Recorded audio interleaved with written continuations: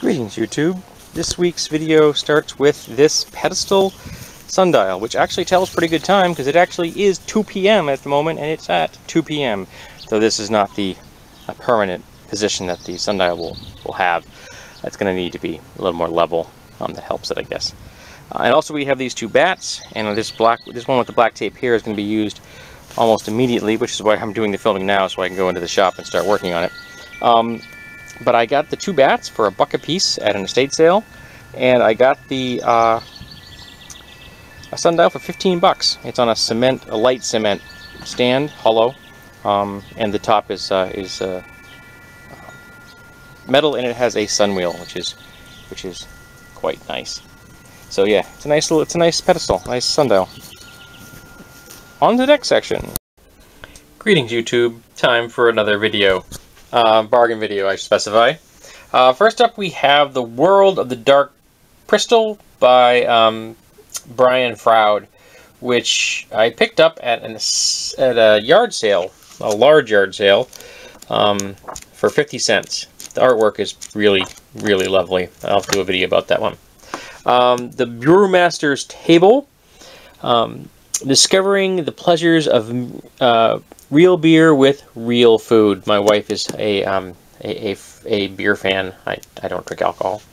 Mountain Rescue Doctor, wilderness medicine in the extremes of nature. That should be depressing. Who Gave Pinta the Santa Maria? Tracking the devastating spread of lethal tropical diseases into America. I have a fondness for books about diseases. The Queen of Camp, Mae West, Sex, and Popular Culture. Mae West was a fascinating human, and I'm looking forward to reading that. Then we have a book about a video game, Deltora Quest, and this is it's just concentrates on the monsters from the game. So it's from Scholastic, so I figure I might be able to glean something out of that for role-playing games, and I think I paid, I don't know, 39 or 40 cents for something like that at a thrift shop. We have Star Trek Mr. Scott's Guide to the Enterprise and Howard the Duck, and both of these are gifts for a friend of mine. Motel of Mysteries by David Macaulay. David Macaulay is most famously known for doing the books like Cathedral and Castle and The Pyramid, where he does these detailed stories about how they were built and their internal structures and things like that.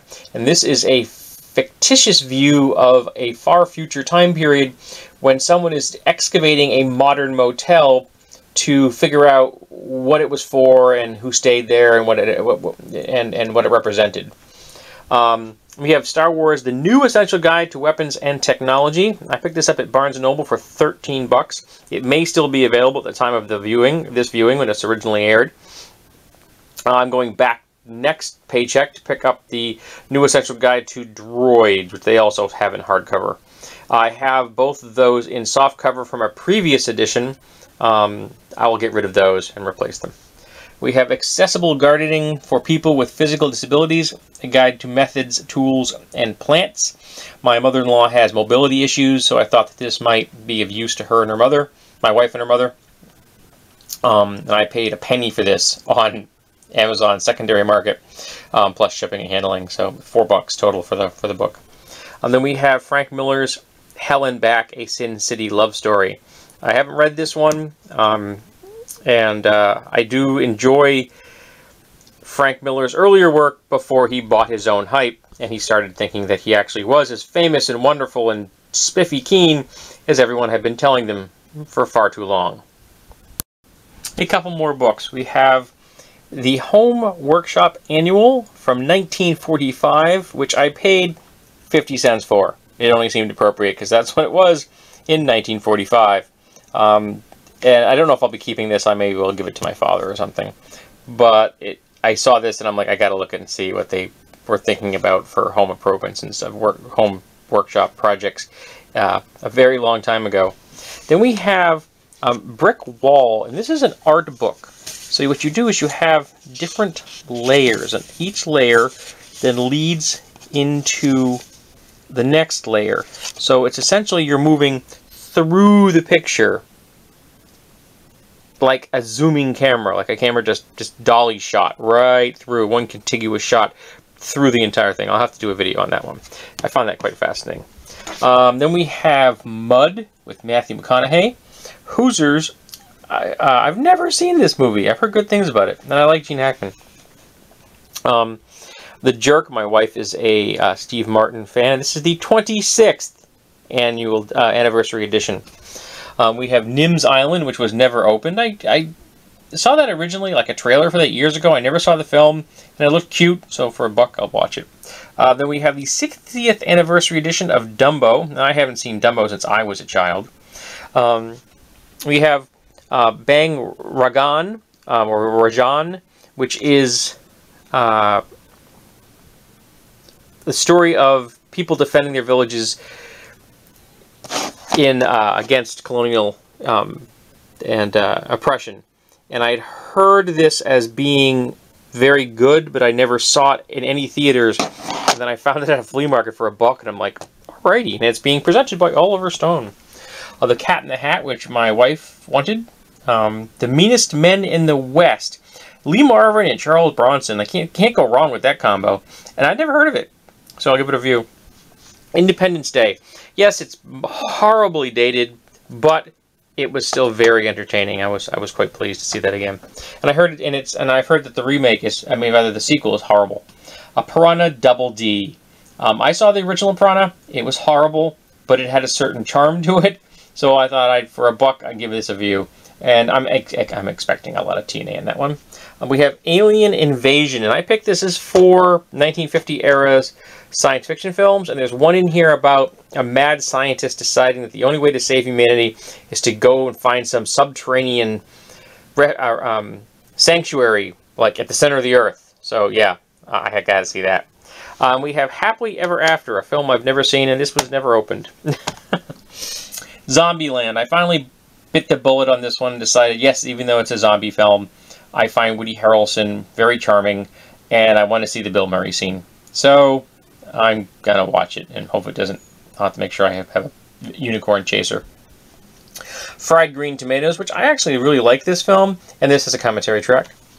We have Antibody, which has got Lance Hendrickson in it, and apparently it's kind of a Fantastic Voyage ripoff. You know, they have to go into someone's body and save them. There's a little miniature ship kind of thing. So I'm like, okay, let's see how bad it is. And speaking of bad, The Last Airbender. I am expecting 0 out of this, except it being painful. We have Gerard Butler in Gamer. And I kind of like the idea of someone like remotely controlling a human being who's like on death row or something. I thought that was kind of intriguing. Then we have some classic horror films. My wife enjoys classic horror films. We have Driver with Ryan O'Neal. This is a fascinating film. I mean, I have to do a review, but it's fascinating. None of the characters in the entire film has a name. None of them. It's interesting. And then we have Drive, which I thought was appropriate to put them next to each other, which is about, again, about a driver. Both of these are about drivers, both who are criminals. This is Alec Brooks in it, Alan Brooks, rather, a guy who I respect. And Ryan Gosling, I heard is pretty good in this, and he was excellent in The Nice Guys. On to the next section, which I have no clue what it is.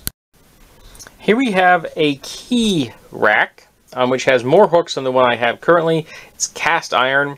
It's far more ornate and attractive than the one I've got at the moment. The one I've got at the moment is the most bare bones thing you can imagine. I paid up $1 for this at a yard sale. So I'm like, cool! And it will fit in the same location, just a smidge lower than the one I have at the moment. We got a dinosaur for free at the same place. And so I thought, free dinosaur, I could put that into a video describing the use of inexpensive miniatures for inexpensive figures as miniatures. We have one of the Wild Thing R figures for my wife. This bowl was part of a set that my wife's been collecting, and we bought that at a thrift shop for $2, and it's in excellent condition. We have some weird dice. This is 20-sided with letters on it. These two are 8-sided with weird symbols. I have no idea what they mean or what this is from. It says T3 on that one. I have no idea what these symbols mean. If any out there tells me what these are, that would be cool. I got 2 of these. And then we have this one, which is a football-shaped die 6, because you roll it in this axis to get a 1 to 6. I thought that was kind of cute. I didn't have one of those. We have a Judge Death figure, which I picked up at a yard sale where there was nothing else even close to this in that collection. They had like some Power Rangers and some Batman figures, and they had this guy. I paid $1 for him. I'm like, okay, cool. We have this, which is actually supposed to be a helmet of some kind, but I think it'll make an intriguing monster on its own. We have this awesome spider. We have a glow-in-the-dark flying ant. We have this, which was a mammalian megafauna, and I don't remember the name of it. And then we have a figure from Pacific Rim, which would be excellent at the 25mm scale. We have a gorilla with banana. My wife bought that for me because she thought it was cute. She actually put it in the office in the hopes I'd find it, and I didn't. She's like, have you seen it? Have you noticed it? I'm like, no. So I didn't notice the gorilla. I didn't notice the gorilla in the room. Then we have a birdhouse, which has a hatch in the bottom you can take off for cleaning. I may finish that. I may sand it and refinish it before I hang it up. But it's really interesting. I made in India. I kind of like the shape. And it was like $4, something I put outside for the birds. We have this Japanese knife, which I think was originally part of a steak knife set, but the person only had 3 of them, so she was willing to sell 1 of them to me. So I picked the best one out of the lot. And I may experiment with trying to sharpen this, because at the moment it's not bad, but it really needs some work. And I've never sharpened a blade like this, because it's got a convex grind with almost 0 secondary bevel. So it might be a challenge, but we'll find out. We have this tin full of gears and sprockets. And these are going to be used in weapon builds. Like this one I'm already using, have an idea for, as I do for this one. These here, I'm going to do something with them. I just don't know quite how I'm going to arrange them in a build. So yeah, you'll be seeing these in future stuff. And I picked this entire tin up for $3. Apparently he wanted to get rid of them. We have this shirt. There was actually a second shirt of a very similar theme, but dark blue. It's really quite pretty. My wife has already washed it, worn it, and now it's gone off to wherever shirts go in my wife's collection. So it's not in this video. Then we have a ceramic chime or bell with the dragon on it. My wife liked the dragon. We have an owl cube, which I purchased for a coworker of mine who is a major fan of owls. She has an owl tattoo, and this was made in Italy. And we have some bells. That should come as no surprise to anybody. This one is a very grumpy reindeer. Just looks surly. It's kind of interesting. They ground it. I don't know if they ground it like this because to make it flat or to improve the sound, but they ground it. We have this one, which is from India, so it's probably like a Sarna bell, but my wife liked the top and the sound. It's a nice tone. And this one is solid brass. Solid. It is really heavy. And I like the proportions and the patina, and it has a lovely tone. And this is a glass ornament of a train. My father grew up around trains in the coal country of Pennsylvania, and so I got this for his Christmas tree. I think I paid $1 for that. Then we have a fish bat. This is an actual bat designed for smacking fish when you're out big fish game hunting or game fishing, and it's hollowed in the center. Anyone want to guess what I'm going to do with this? Then we have a set of bola. And these are in excellent shape. This is rawhide. It's very supple, and I think I want to see if I can find a location to learn how to throw one of these, because I haven't thrown a bola since I was a teenager, and I was very, very dangerous with them. So I'd like to learn how to do a better job, and I've done some research online. So there's 2 different methods to throw them. One method using where they meet, and one method using one of the smaller of the 3 balls here. I don't know what's in here, but they are definitely hard. But these are in really nice shape, and I paid $4.50 for these at an estate sale. Same place my wife got the shirt, or shirts, because there was 2 shirts. On to one last section, I think. On to the last section. This is just a decent piece of chain. I picked that up cheap. I don't know what this is. It's heavy cable with a clamp here, and then it comes into this, and this is the cable is securely attached and has these two screws which are offset, so you could put something in here and then clamp down on it firmly. So I am going to turn that into a flail. This is going to become the joint between the shaft and then hanging an object off here. I don't know what I'm going to hang off here yet, and I'm probably going to use a solid steel shaft just for fun, if I could find one that diameter. We'll find out. I may have a piece of shaft kicking around in my garage already. We're going to go down and find that out. Sometimes you're going to have to dig around for stuff. This is a umbrella stand, and what I'm thinking of doing is you screw it into the ground, and I'm thinking of making a bird bath out of a platter, and then using this to create for the shaft to the bird bath, and I will probably use a pipe fixture transition, and then screw that to a wooden platter, which I will polyurethane, and then JB weld the wood and the platter together, so you won't actually see the wood, it'll be underneath. And then the nice thing about this is that I will be able to just unscrew this, take the whole thing off for winter storage, put it back, or cleaning, and then tighten it right back up again. So that'll be quite nice. And I picked this up for $2 at a yard sale. Got some zip ties from my friend's toolbox, which is pretty much done at this point. We have this HDX bit set, and I actually own this one. I keep it down in the shop, and I quite like it. So she's getting this set. It's never been opened, it's brand new. I paid $8 for it. This little pry bar, which needs a little bit of love, but I can give it a little bit of love, because I think every toolbox needs a pry bar, a small pry bar at least. And then we have a set of wrenches, which they come in this little case. I think I paid $2 for those at a yard sale. So I'm going to wrap them up, and that'll go in there, so you have a set of open-end wrenches. And there's this set of, it's a ratchet. It's not the best quality ratchet, but it's a functioning ratchet, and it's the kind of it's the grade ratchet set I had for a very long time till I upgraded, and it worked admirably. And for my friend who's going to be just doing things around the house, this is probably going to work. Unfortunately, the container, the tray, is in really rough shape, so I don't know what to do about that. But for I think $2 or $3 I paid for this, it works, and it's got enough sizes that she should be able to find your, whatever it is you need for around the house repairs or very basic car repairs. This should do it. Because I love buying gifts for my friends, I'm not made of money. And then we have this folding knife, which my father gave me, so that's kind of interesting. The whole thing, it fits into a credit card slot in your wallet if you want, and it folds out, and then this folds in to create a handle. Obviously not heavy duty, but it's better than having no blade at all on your person.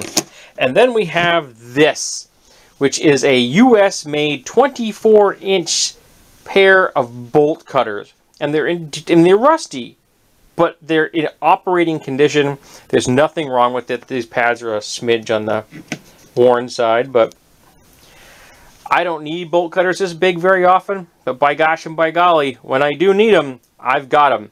And I may clean these up a little bit, because it does made in Boston, Massachusetts, which I thought was quite cool. I need to look this up and see if I can find out about this company. I think it's, what is it? HKP, I think, or something like that. I can't quite tell. Like I said, my contrast vision isn't the best in the universe. So that was a really nice find at a yard sale, and I paid $5 for those, which is awesome price for a set of 24-inch bolt cutters. Yeah, that was a good find. So there you go, folks. This has been my latest bargain video.